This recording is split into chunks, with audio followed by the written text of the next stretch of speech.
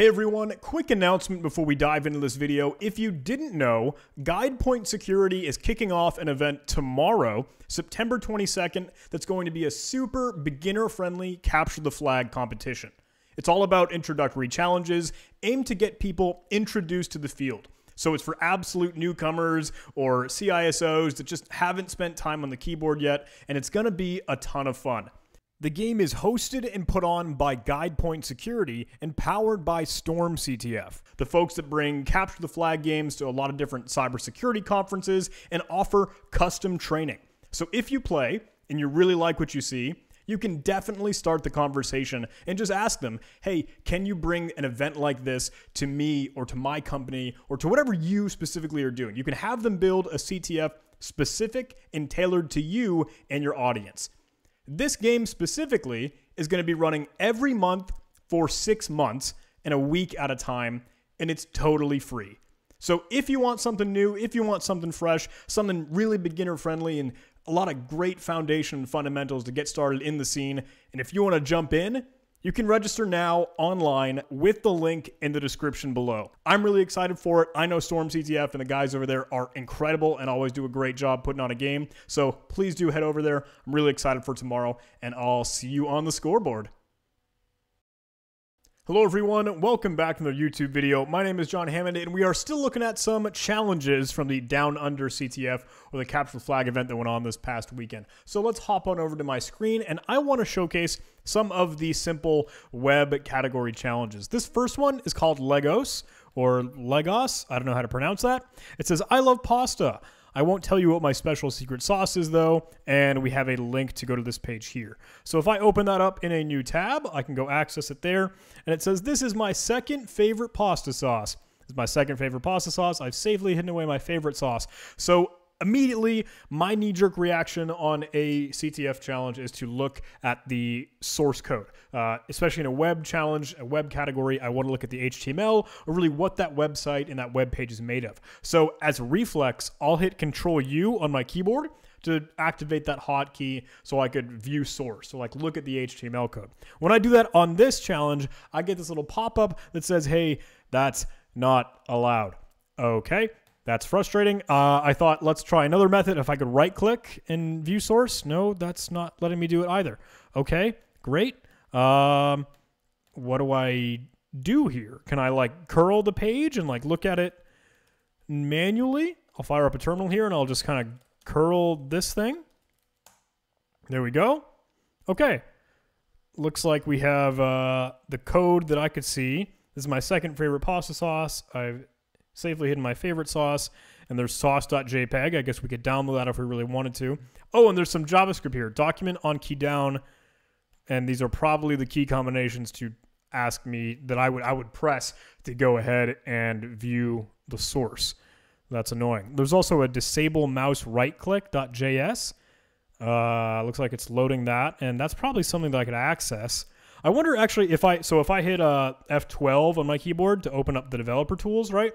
I can get into the inspector tab, and you might have noticed that I accidentally just had the flag visible there. Script here, I can see that there's this same code that would disable what I was looking at previously. I have in the div section here, everything that I just saw via curl. I'll zoom in on this so you can see a little bit more.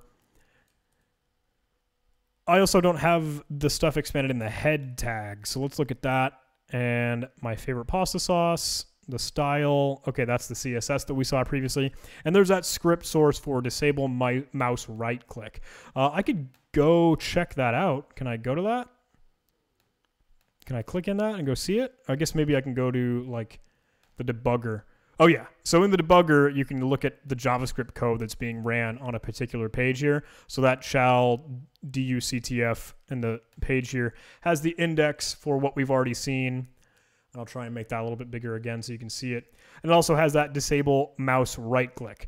And this probably sticks out as like a sore thumb here though. Document add listener context menu, it'll prevent that from executing and notify you, hey, that's not allowed, so you can't right click and get that context menu to view source.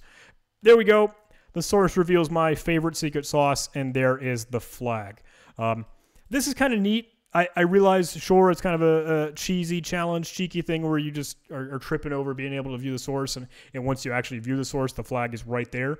Maybe that's a cool note thing just to make for your learning is, hey, this is how you can, and it literally can be done to disable right-clicking, to disable that control U. Maybe there's more learning in the creation of this challenge than there is in solving it. Totally fine by me. I think this is still kind of a good thing to showcase. So there's that flag. You can go ahead and submit that and get your points. Obviously, now that we, like, even just viewing what we saw, we could read this file. Like if we were to go back to our web browser and literally access it in the URL bar, it's JavaScript. So you could just navigate to that, and it's accessible client side. So there it is, and you just access that. You could curl that down if you wanted to, but that's all it really takes. No ketchup, just sauce, raw sauce, numbers. Thanks, guys. That was good. That was fun. That was a nice little cute one. I realize that's not enough to make a video on, so let's dive into the second challenge, Web Badmin. This has significantly less solves than the others, though it is marked easy. And it says, we launched a game and now it is no longer launched. Can you figure out what had happened? Plox, help. We have another link here, and eventually they released a hint because so many players were struggling with this thing, and I know I, for one, was struggling with this. Epic Website 1. Game status, broke AF. Dude, same here. I know that feeling. Hi, everyone. We just want to let you know that this website is still under development, and we're trying our absolute best. That's not true. You're lying to me. To get it up and running, but we are running into issues and we aren't sure what's going on. Me right now. And there's the meme video. I'm going to turn my volume down. I'm going to play this. It puts on like this bouncy, neat and cool song. And then it gets into the dude just screaming. I appreciate that. I'm grateful for that experience. Click to start blocking ads. Maybe you can't hear it, but it makes me laugh, you know? Great. Oh, and by the way, my music taste, Alex and Tokyo Rose, fantastic synthwave, new retrowave stuff, and Pendulum. They just released a new track, and I'm really excited that they're back. So those are my recommended videos, apparently. Anyway, here's a button. Beep boop, copyright 2020. I can view the source on this page if I hit Control U. I can zoom in on the source here so you can see it. Regular HTML, boilerplate stuff, regular title, and the style sheet is being pulled from CDN or Cloud Delivery Network Service thing, and that's a third-party external resource. So that's probably not pertinent to the CTF, and we don't have to care about it. There's the page body. We have an HTML comment here. You can kind of see that by that green text. It says ahref, so an anchor tag or a link to HTTPS Epic Gameplay DownUnderCTF. Play our new game here. Cool. Okay, let's check that out. I just want to go through the rest of the source code, but nothing else really sticks out. This is all the stuff that we already read on the web page. There's nothing new, no JavaScript, no other peculiar HTML comments. So we've got this to work with. HTTPS epicgameplay.downUnderCTF. Play our new game here. Okay. Open up a new tab, spit that in, and we're having trouble finding that site. We can't connect the server at epicgame.play.downUnderCTF. Does that exist? Can I like curl that page? Could not resolve host. Epic Gameplay DownUnderCTF. Does it need to be like HTTP? Are they fooling me? Does it need to be like on the specific port, the same one that we're on? No. No. No. What about VVVV? Get some verbose output in there. I don't want the port in there, because they mentioned, like, literally the anchor tag and the link showcases that. And that just can't find it. It doesn't know what it is. I was stuck on this for a long time. I'll be completely honest. We were literally looking at this probably for 3 or 4 hours, and we were just like, okay, what the crap? I can't solve this. I literally, you know, like I do, I would go in their Discord, and I would just scroll through the chat. I'd search Control F and just look for people mentioning this challenge to see if there's any like hints or anything, any OSINT you can pull out from the admins of the game. And there was nothing. I didn't know what to do with this. We tried cheesy stuff, like we would edit our etc host file, sudo nano etc hosts, and like maybe it would have to map to the original chal. Because when you go to this page, it's chal.downUnderCTF, and we could just, okay, look up that if we wanted to. We take that domain name. And then if I were to like NS lookup or do a dig on chow.ducktf, there we have that IP address. We could try and go to that. I thought maybe that was a thing. There we go. And go in our web browser. Now that we've set that, we could try and load that page. And that'll start to load something, but it'll just hang. Like I'll try and curl it one more time. Then it just takes forever. There's just nothing there. That just didn't work. That wasn't what it was.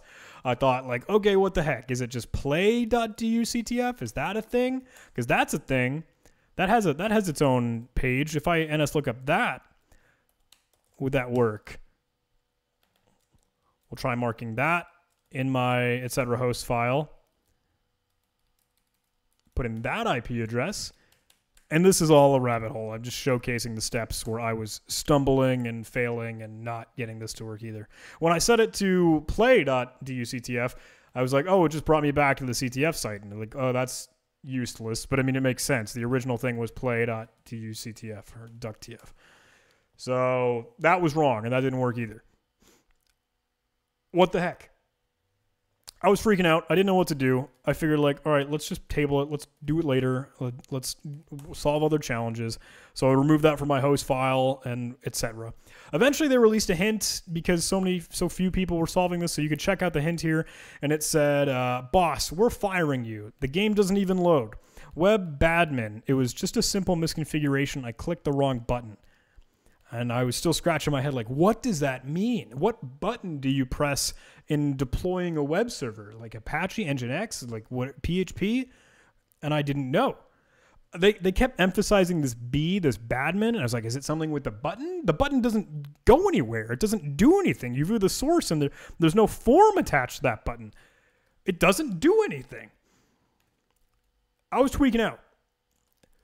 Eventually, I had a really weird thought, and I correlated this in my head for a little bit. I eventually was like, there is no epicgame.play.ctf. If I were to try and look up that, epicgame.play.ducktf, it couldn't find anything. And when you do that, when you're doing an NS lookup or you're doing a dig, okay, I guess I copied the button for some reason. You're looking at a DNS A record, right? Or the address, the IP address that this domain name will refer to. And I was like, that's funky. If there's just nothing that exists there, but that's clearly denoted in the source code as the domain that we're working with, and they keep referencing a B. They say they clicked the wrong button, they pressed the wrong button. Did they enter like a B record instead of an A record? I was like, that's not a thing. That's not a thing. So you could dig this to do another DNS query, search for an A record, but there's nothing there. A record by default. So I thought like, oh, let's use dig tac t to specify a different type of record. And I'll look for a B record. That's not a thing. There's no such thing as a DNS B record. So it just returned an A record again. And I thought like, okay, what the heck? There's got to be something. Let me just do like a tac t any. So I slap that in and I get a response. Epic Game has an H info record. And I thought that was weird because I don't normally see that. And it's RFC 8482. What is that? Why is that there? I Googled that. Looked around, tried to do some information, and I looked at this RFC, or request for comments. Is that the right acronym? Defining a standard, right? The information, the document that specifies this thing is going to exist in technology. This RFC 8482 says, we will provide minimum size responses to DNS queries that have a queue type equals any. So domain name system, what we just did with dig, that tac t any command, the operator of an authoritative DNS server might choose not to respond to such queries for such reason of local policy, motivated by security, performance, or other reasons. And that tells me that, okay, when I request dig tac t any, or when I request any record to return as much as that DNS server could tell me, it explicitly told me it wasn't going to give me any information. I thought, that's weird. I don't normally see that. I don't think that's a normal thing. So it sounded like, is it trying to purposefully hide something from me? So I thought like, all right, whatever. I'll just be like microscopic. I'll just zoom in on one specific thing that I want to look at. Give me a text record. Give me a TXT record. Gosh darn it. Oh, I saw that and I was like, I swore right out loud. I was like, F, dang it. That's it. There's your flag. That right there. Wait, I'm confused. What are record types in DNS? It was just a simple text record challenge. And it was kind of nested and bundled behind a bunch of other stuff. It was like, oh, there's going to be a web challenge where I'm looking at this web page, but there's nothing on this web page. It's just a static page with an empty link. And I'm like, is this supposed to be what it is? So that threw me for a loop for a while, and that's all it took. But that was my rationale after banging my head against the wall for a long time, after kind of trying hard on that. I was just like, the B, some reason made me think of A, and I thought that was an A record, so I went back to DNS, and I tried all those things. But that's cool, and that's a learning point for me, because this RFC 8482, I didn't realize you could just specify, like, look, I don't want to respond to any queries for just any resource record from a DNS server. I thought that was kind of neat, because I don't think I've seen that before. It's like, look, I'm not going to tell you anything. Don't give me a tell me anything request. You have to specifically tell me what you want. And then when you're being that granular, when you're being that precise and explicit, then it'll give you what you're looking for. Maybe we got to write something. Maybe we got to write a tool just to be able to look for stuff. I thought earlier when I was struggling with this, like, I should just run like sublister to find brute force different domain names. I mean, I don't know. But this RFC is kind of cool to note. The challenge was kind of neat, and I like that. That was good. It was a struggle, but a simple solution in the end. So very, very cool. Alrighty, thanks so much for watching, everybody. This was a blast. I hope you don't mind me talking for so much. I don't mean to make these long videos for such simple challenges, but I like to showcase like my thought process and talk about really what I went through. So thanks for watching, everybody. If you like this video, please do press that like button. Maybe leave a comment. I'd love that. Maybe subscribe. I'm super duper grateful. If you like Capture the Flag and you enjoyed this CTF, please do register for B-Sides Boston CTF or bsidesboss.ctf.games. You can go register at that website right now. I'm hosting the Capture the Flag competition on September 26th. I think this coming Saturday. So I hope you guys play. I hope you guys enjoy, and I'd love to see you there. Thanks so much for watching, everybody. I love you. I'll see you in the next video. With